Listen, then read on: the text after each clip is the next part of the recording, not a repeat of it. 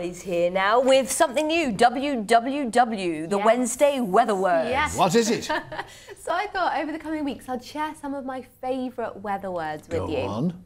I've got a good one for you tonight. Technically it's two words, but it's crepuscular rays. Crepuscular rays, what are they? So they're shafts of light that illuminate atmospheric haze, or in other words, they're sunbeams. Oh. But they do make for some lovely photos. So I thought we'd have a look at some. I've got a few here to show you. This one from Heather Buckley, Southampton Beautiful. Common. And you can see the rays of light. They're illuminating little bits and pieces in the atmosphere. So that's why you can see that sunlight. We've got this one from Robin Boltwood. And now the rays of light are actually parallel. They look like they spread apart, but it's just a trick of perspective. And they come from the word, the Latin word crepusculum, which means of the dawn or of the dusk, because you often see them around twilight. More crepuscular rays to come in the next few hours? They're very tricky. Not the next few hours. I thought you were going to say next few days. Tricky All right, forecast. next few days. Maybe. It's dark. Maybe. Well, let's find out. Here's your forecast. Jolly Holly Green.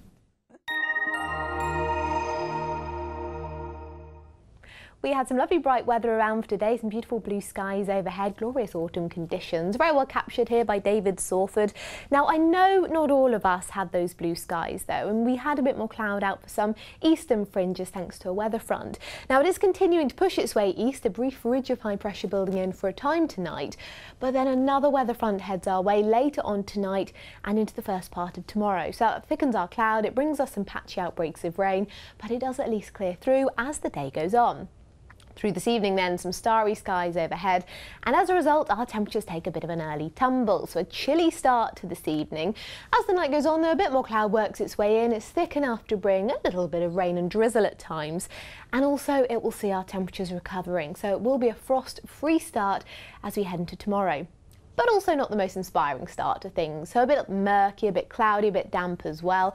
I think as the day goes on though, it should tend to improve. The rain clears through, the cloud breaks up a bit, so some spells of sunshine eventually emerging, and our temperatures just getting that little bit higher than today. So we're looking at highs getting up to around 12 degrees or so, so relatively pleasant for the time of year as we head into tomorrow afternoon. These are our times of high water. Brighton at 6 minutes past 2 in the morning and 2:27 in the afternoon. And this is how it's looking over the coming days. So into Friday, I think quite cloudy, patchy outbreaks of rain by day. And we could well see something a bit more persistent actually as we head into Friday night. And that could be with us first thing on Saturday.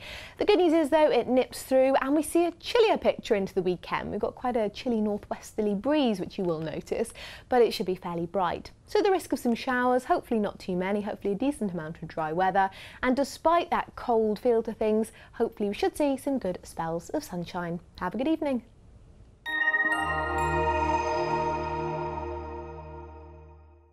And in just a moment, the ITV Evening News Hour continues with Mary Nightingale. Anita's got our late news for now, though, from the team here at ITV Meridian. Thanks for watching. Look out for those crepuscular ways. Well done. Whatever you do. See you later. Good night. Bye-bye.